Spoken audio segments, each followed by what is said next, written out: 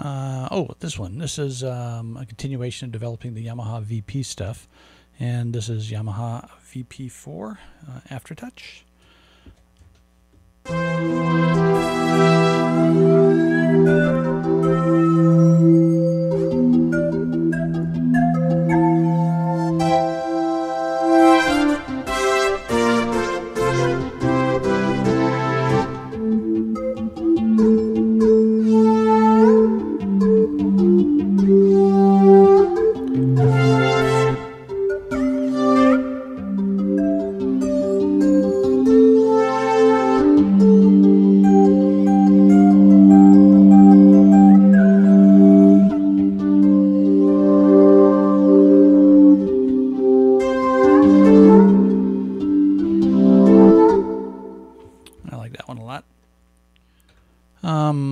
Just for kicks, did an acoustic style bass.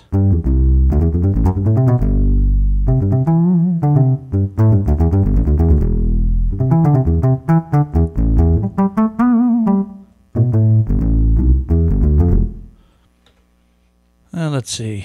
This is somewhat similar to the space of Pianara, but a little more zingy. This is called ZitarKeyz 2.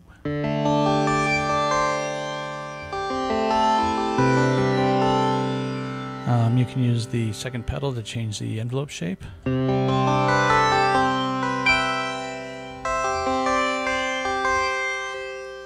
the first one's basic timbre control.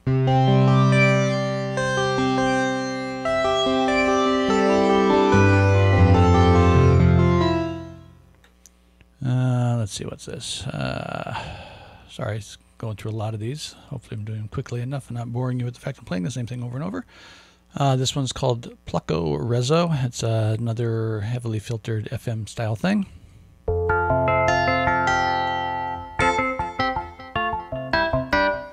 So you can change your waveform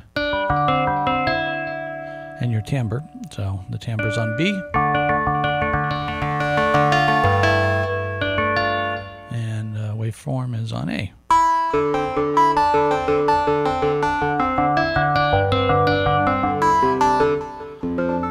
Anyway, if you want clavy type of substitution sounds, you can find neat settings in here to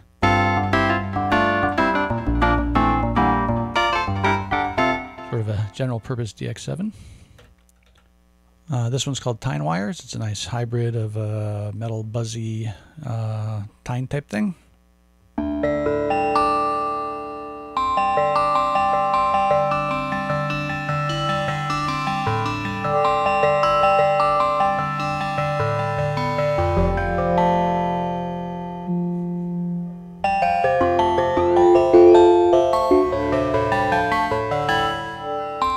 So, on various tones, depending on where you play with the settings.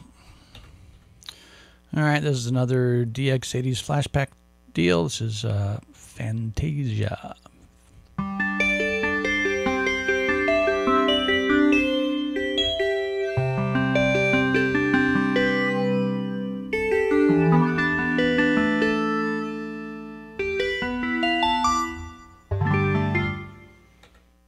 So the architecture of this really lends itself to pads and evolving things, and so I'm going to have a bunch of those coming up in the next few, but this is fun. This is called Tethys Rising Aftertouch.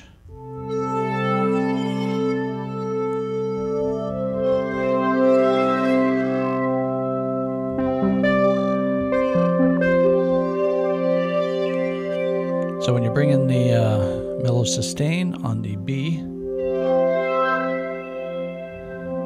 we have an aftertouch effect.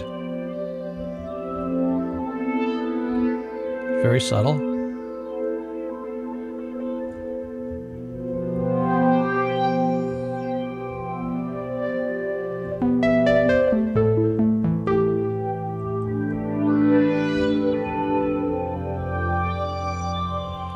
Sort of soundtrack central there. This is another sound that's got some VP1 characteristics. It's called Orgello Morph AT. First ribbon in the pedal brings that woodwindy thing in and out. second pedal does a tweaking of the comb filter.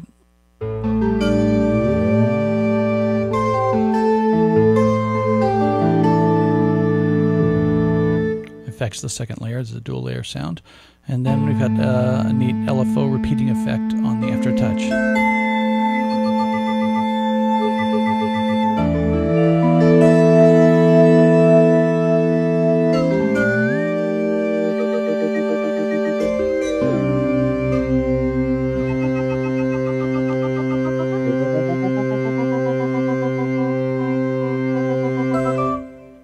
So, kind of silly, but kind of fine. This one's called TineWyre Drops. It's another transforming, fizzy, patty, percussive FM thing.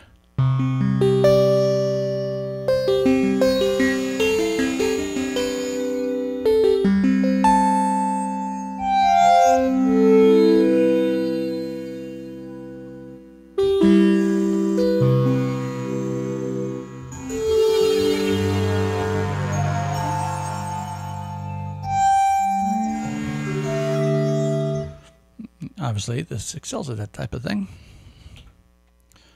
Similar into that vein of patty, metallic, FME, wispy stuff. This is called Transwave AT.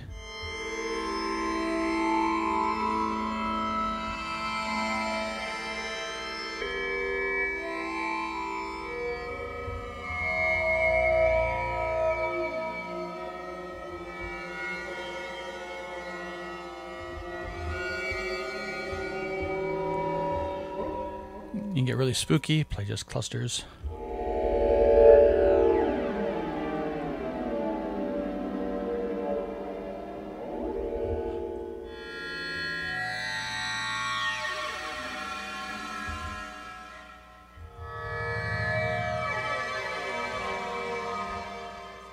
Some nice interstellar clouds of dust.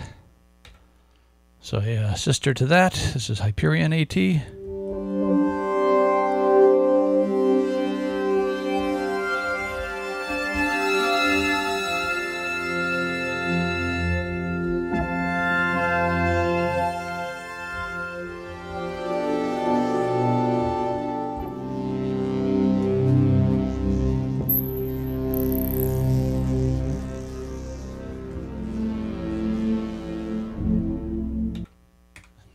Okay, this one's called SY99 Ultra Rezz. If you've watched my SY99 programming stuff, you know I like to find the very edge of maximum feedback and index to hold stuff right on the edge of breaking into noise. So by tweaking all that stuff out with the right phase offsets and wave shapes, you can get some really nice sizzles that are very different than what you get from filters. And this is SY99 Ultra Rezz.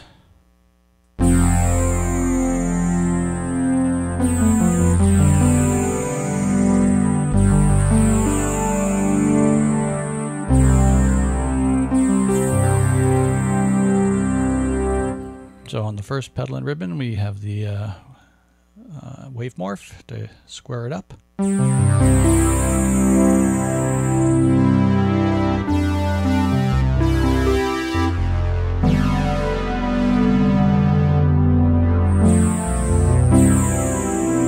On the B pedal, you can take out the high res directly.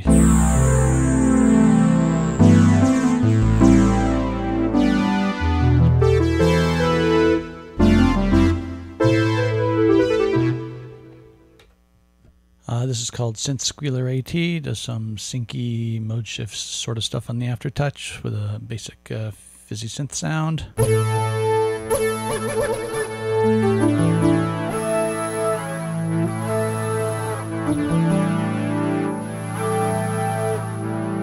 First slider and pedal mellows it out.